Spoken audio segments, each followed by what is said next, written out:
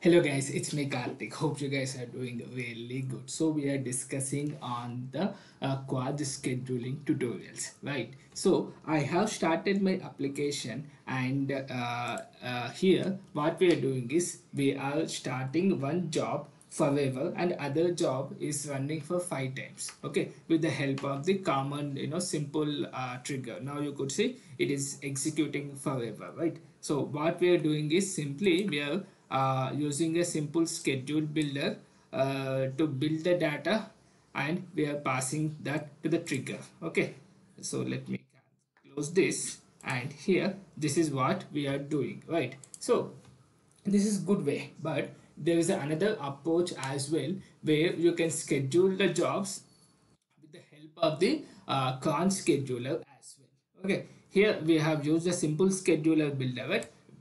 There we are going to use the cron scheduler. Okay, so that tutorial we're going to see today. So for that, let me create a method like this. Okay, get trigger by cron expression. Okay, then here let me pass class name. So class name and string expression. So cron expression I am here only taking so that it will be going to be very generic. Okay, so I'm going to return trigger object here. So trigger builder. Okay, dot new trigger build. Cool. Okay, and for each trigger we need to identify that. So for that purpose I'm going to use with identity as string as a class name dot get simple class name, so that I know that class is going to have a unique name. So for each trigger I'm going to keep this as unique. Then if you come here, there is a special thing called with schedule. Here you could see in schedule there is something called con schedule builder slash on schedule, and this is what we going to use, right? So here I'm going to pass the expression here. Simple, cool, nice. Now I have built my trigger object. Now I can I can explore that as well, right? So go to the this method, go to the scheduler here, where you have set the start, end and the schedule things, right? So let me copy paste this schedule job with overloaded method here called string like cron expression. Okay, I am going to use this here. So cron expression, let me pass job details as trigger info as well, because my job details will need the trigger info, or else I'll do one thing. I don't need this job data map as well, right? So let me create a overloaded method on top of this with the direct class name without any job data. This will also fine for me. Okay, now simply I need there's a one problem. Yeah, simply I'll come here with the class name.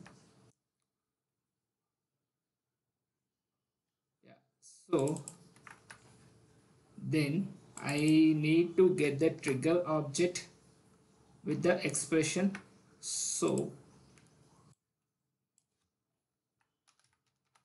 common utils dot get trigger by cron expression, class name I'm passing here directly, and the expression also I'm passing cron expression, and other things will automatically taken care.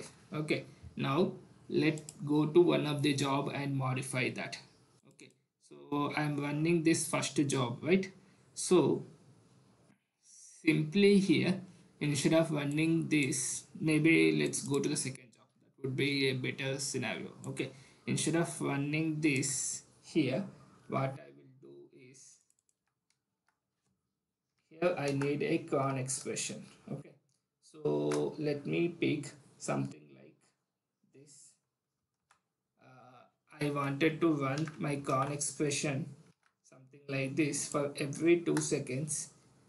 It needs to start my job, and it is going to start this expression. So this piece of code will get executed simply. Okay, anything we have here, get job data, I don't need this guy. Okay, yeah, cool. So what we are doing first, let's go here. I'm scheduling a job. Schedule a job here with the job details and the con expression. Okay. So I have the job details directly. I'm passing based on the class name with empty job, details. And then based on the con expression, I'm scheduling that particular job. That is good. Then what we are doing, I think that's it. If we do that, I'm simply scheduling that here. Yeah, I think this should be sufficient to execute the second job for every 2 seconds. Let's see.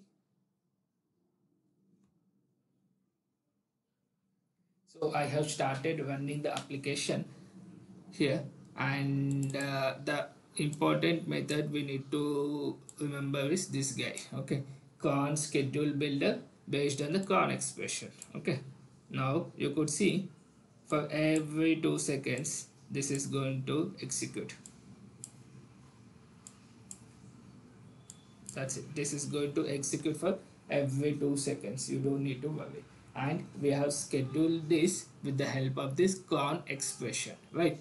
Yeah, I think that should be it. Thank you so much for watching. Thank you.